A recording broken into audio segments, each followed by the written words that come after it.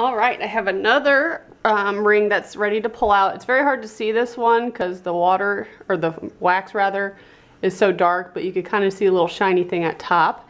This one is Sweety Pea Diamond Candle.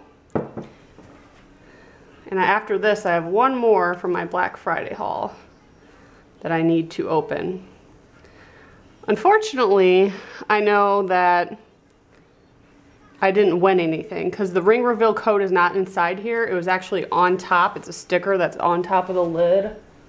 Show it to you real quick. I have it kind of scribbled over to know that I already checked that one. Was not a winner.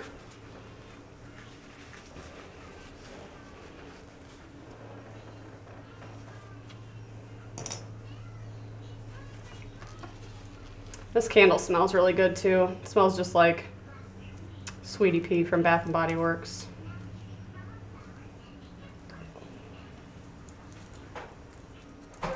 Let's see what we have. No, the popsicle. It's okay, honey.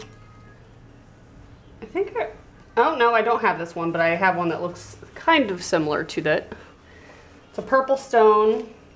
I think I'm gonna do a video on my diamond candle ring collection that I have. Because once I open this one and the other one, I'll have like 11 rings. That's super flashy.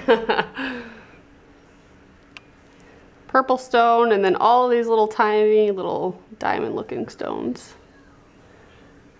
And just like the last one, it is big. I probably won't be able to wear it because even on my thumb, it's pretty big. I do have small fingers though. I wear like a size 6. See if there's anything on the inside.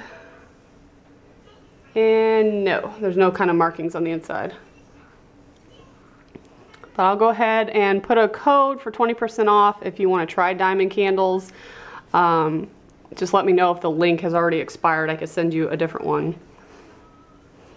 And thanks for watching. I have one more candle that is not a winner because I already checked it, but I will do the ring reveal so you can see what I got. Thanks for watching, guys. Bye.